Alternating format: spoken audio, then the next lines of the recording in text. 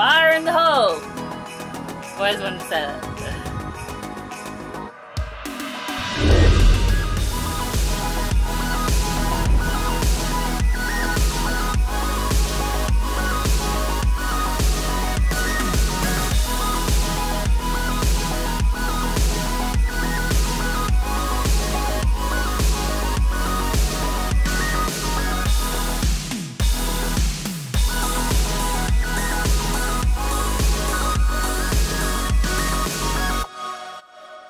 Hey guys, just wanted to show you my new rifle that's replacing our 44. The 44 we've had for a few years now, probably 13, and we want to keep it good to hand out our kids. So it was time to upgrade.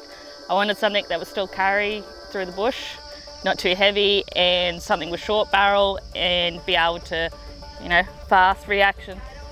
So I went with the Howa Mini Action 300 Blackout, and it's just a Hogue stock. On top, I have a Zero-Tech Vengeance 1:6 by 24 on worn scope mounts.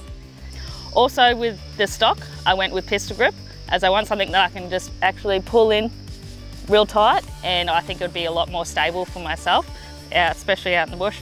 This is the laser on the end of it, and it's still light enough to be able to, you know, quick draw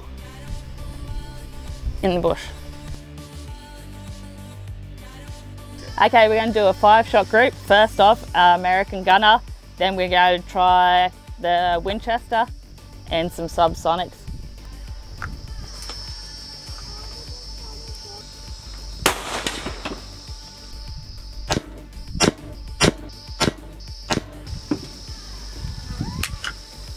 Now, Winchester.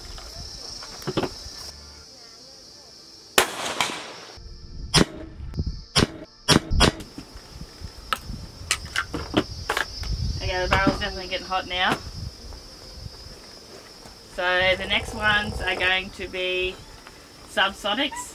They're 190 grain. Take a quarter. Yeah, we'll take the crack out.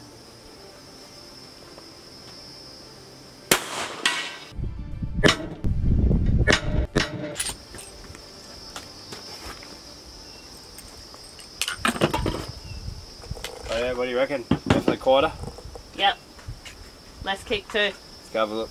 It'd be interesting to do a penetration test with the subsonics too. So first off, that was the American Gunners. It's a 40mm group, and that was the point of impact.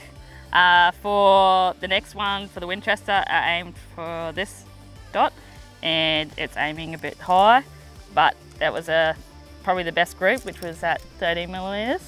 So definitely a lot better than the American Gunner. And then the subsonics, I was aiming here because of the subsonics being a lot heavier bullet, and it was about 90mm. Lee sided them in with the American Gunner yesterday, so that's why it's probably the closest to target. But for your challenge, do you want to use the Winchester?